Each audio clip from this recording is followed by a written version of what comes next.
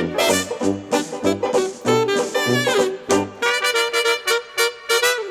there everybody, it's Mike DeLisio with another Dice Tower Daily Unboxing. Today we're taking a look at DreamQuest Volume 1 Dreamer's Sword. Travel the Kingdom of Dreams as a family and forge your legend. Go on a family adventure and become the heroes of your stories. When a child falls asleep, their dreams have the power to transport them to a world filled with wonderful creatures and eerie monsters. The world of DreamQuest. It says DreamQuest is a cooperative game. This family game lets you embark on a quest for two, immerse yourselves in a grand adventure, and a customized booklet. The game becomes a booklet with just a few clicks. At the end of the adventure, forge your story into a digital booklet. 2 players, 2 times 30 minutes. You have a dreamer and a guardian. All right, well, let's take a look inside. This being a storytelling type game, I'm going to try to be careful here.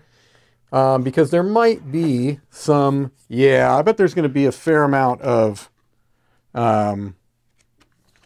spoilerific type stuff. So you've got the Dreamer's Sword here, all right? And these are 2 books.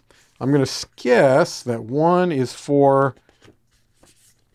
I don't know, maybe it's 2 different stories. I'm showing them off camera because I don't want to mess stuff up, but let's see here. Let's take a look quickly through the book here. It says it's a cooperative adventure game. You play as 2 heroes, 1 dreamer and 1 guardian. The system immerses you in 2 experiences. First, the adventure game, in which you'll have to complete a quest. Then the customized edition of your adventure in the form of an illustrated book, which will give you the opportunity to immortalize and relive your story. All right, well, they've got the setup here. Looks like there's going to be some stickers.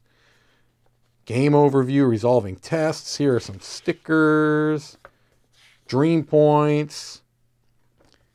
Yeah, I'm purposely being a bit vague with this because it looks like there's some stuff that you might want to, like it says here, to keep the element of surprise, do not look at these cards until instructed. So we will not do that. But I think all of this stuff is probably fine to see. This is cardboard components. They seem to be in good quality cardboard. And we've got some cool wooden dice here, so let's show those off. Some custom screen printed wooden dice. Those are always neat. And we've got some cards here. I'll show this front one because you can get an idea of the graphic design and the art. But again, I'm very careful with these types of games.